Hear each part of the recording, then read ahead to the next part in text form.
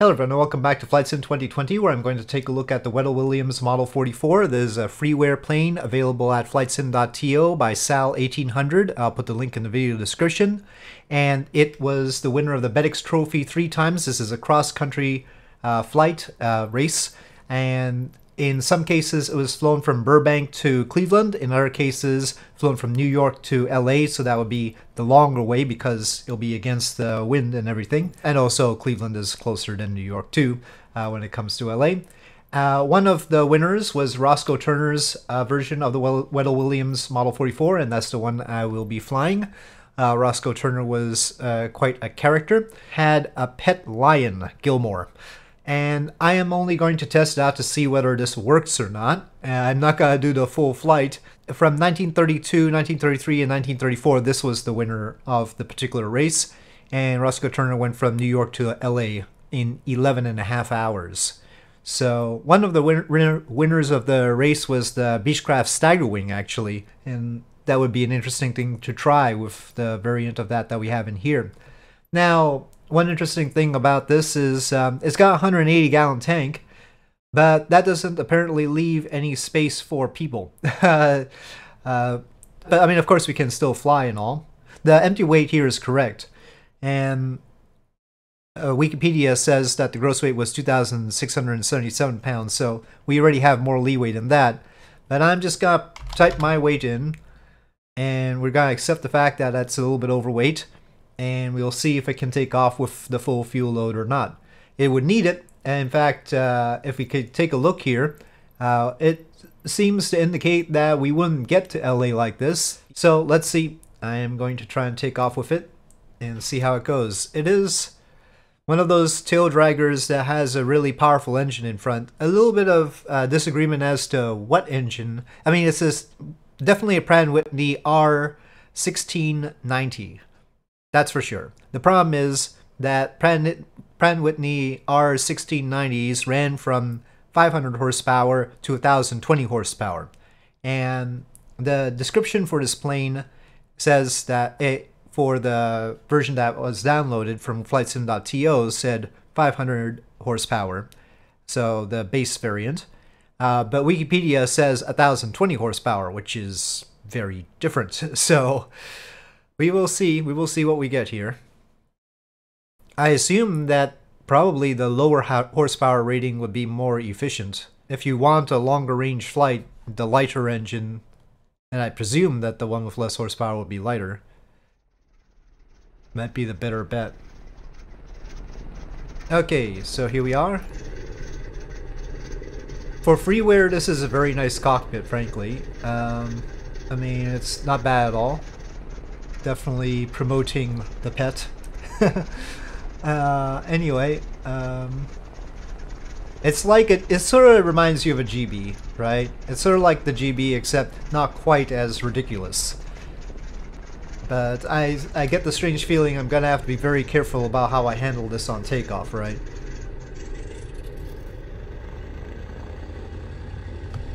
Not quite centered. Oh, that's pretty smooth, actually. I'm not full throttle or anything, but that was very smooth. Oh. Yeah, that's a breeze. It's a breeze. Yep, there's Manhattan.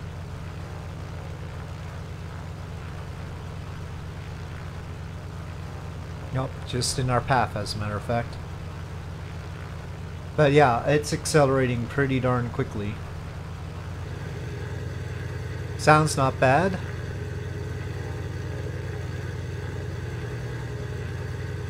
I mean, really, for freeware, I'm quite pleased. I mean, this is not an easy livery to make either.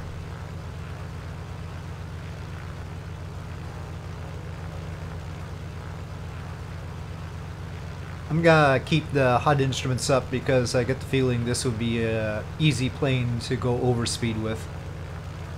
Normally I'd have them off, but seems prudent in this case. Buildings are creating some interesting effects up there, but anyway. Empire State Building.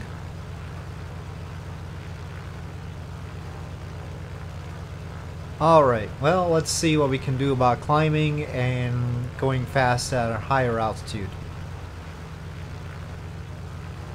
My only criticism is it might be actually too easy to fly. I was expecting it to be harder. I would expect, you know, more need for rudder trim or something. It does need a little bit, I think. And I don't know if we have a rudder trim, actually.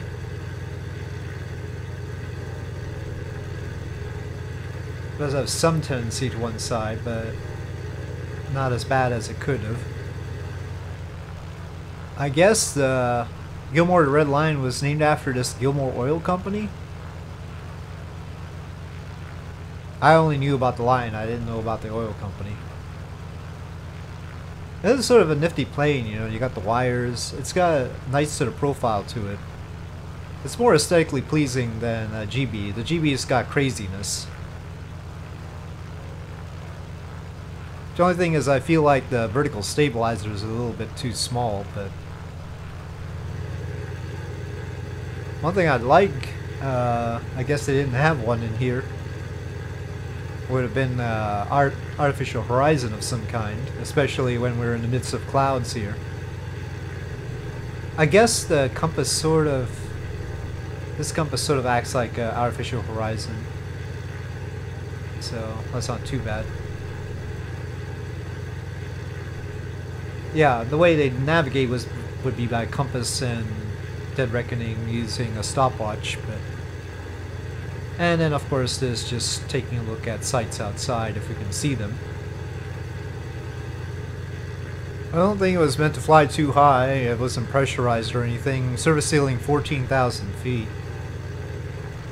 The interesting thing about the FedEx Trophy results was that the eastward bound ones, the ones that benefit from the wind and everything, were actually shorter. They were from Burbank to Cleveland, or Los Angeles to Cleveland. They weren't all the way across the country. Whereas the ones that were westward bound, which would be going against the wind and would be really fighting against things and taking longer, were all the way from New York to LA. And I have no idea why they made this decision. But as a result, the eastward bound ones were not only quicker because they had the benefit of the wind, but they were quicker because it was shorter. So they tended to be 8-9 hours long. Whereas the westward bound ones, including Roscoe Turner's in 1933, that was 11 hours and 30 minutes. And then there was another westward bound one in 1936, that by Louise Thadden and Blanche Noyes in the Beechcraft Stagger Wing, and that was 14 hours and 55 minutes. So probably the conditions for that one were rather severe. It's possible that there wasn't any particular non-stop rule, though. After World War II, it tended to be just military pilots doing this in military jets, so the P-80, the F-84, F-86, F-100, and so forth. So it was no longer a civilian thing. In fact, astronaut Dick Gordon won it in 1961 with co-pilot Bobby Young, and that was in an F-4 Phantom. The year after that was especially egregious. The winner was B-58 Hustler, for heaven's sakes. Made the trip from LA to New York in 2 hours, which I guess they were allowed to go past the sound barrier for that one overland. Same with the F4, incidentally. That was the F4 one with Dick Gordon in 1961 was 2 hours and 47 minutes. Dick Gordon was the command module pilot on Apollo 12. Well, right now our ground speed is a mere 216 knots. We're up here, but there's scant difference between our indicated airspeed and the ground speed, and we're not going to be able to get too much higher than this, so it would be a long flight here, though, you know, we've used 5% of our propellant. I really don't know how fast we're using propellant. That's not our fuel. There's no measure of that. There is, I thought there was supposed to be a fuel indicator, I forget. Oh, apparently there's this tube behind the compass that's supposed to be the fuel indicator. But we'll only see the line when there's only 70 gallons remaining. It's a 180 gallon tank. Fuel burn and cruise, the mod says, is 30 gallons per hour, which means only 6 hours. At this speed we're not going to get very far, that's for sure. What I will do is head to Wilkes-Barre, I think. Seems like a good place to land. So I'm gonna bring it down. Oh, clicking the face of the watch toggles mode, and now we have the stopwatch. Okay, so now it's in stopwatch mode. So yes, we can have a proper stopwatch there. I'm just reading through the details here. Well, weather conditions are not great right now. I can't see a darn thing. And we are currently getting closer to the ground. We're trying to. Okay, now we can see the landscape properly. But I have deviated from where I was supposed to be going. Alright, well, the weather has cleared up a bit now, and we are still headed into Wilkes-Barre. KAVP is where I'm headed to. This doesn't have any sort of nav instruments, like I said. Basically, you just need to look at visual aids and... well, of course, we can have GPS, and we've got the VFR map, and we've got all that business too. But otherwise, if we weren't cheating, and we are cheating, we would just use the compass and the stopwatch and visual aids. The airport should be over here somewhere.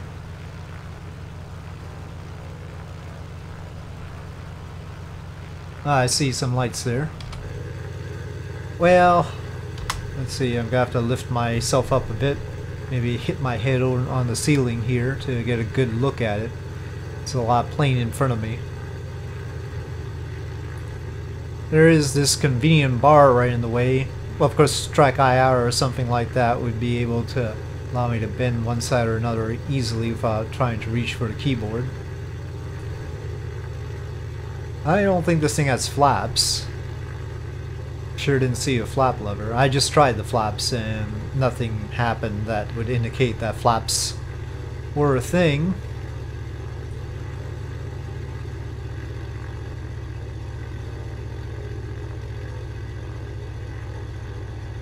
I'm not entirely sure what the stall speed is, but we'll see.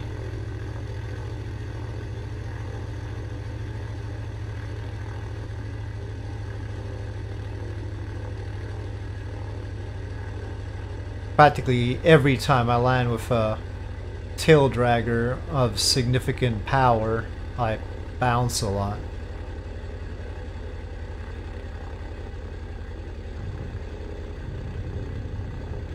Not so much with this one.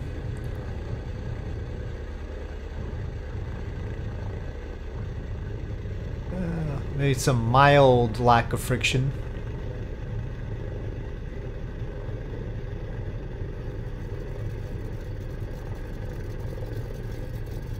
I'm not eager to try the brakes, but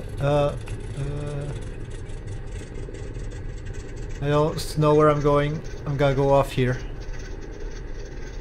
Oh, okay, we stopped. Well, alright, I'm gonna just taxi it over here somewhere.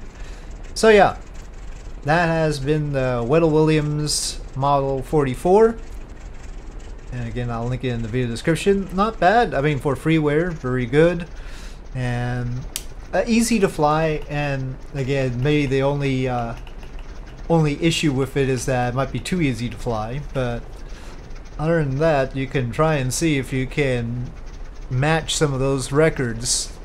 Could be interesting. Anyway, With that, thank you for watching. I hope you enjoyed this video. If you did, please do press like. If you have any comments or suggestions, please leave them in the comment section below, and I'll see you next time.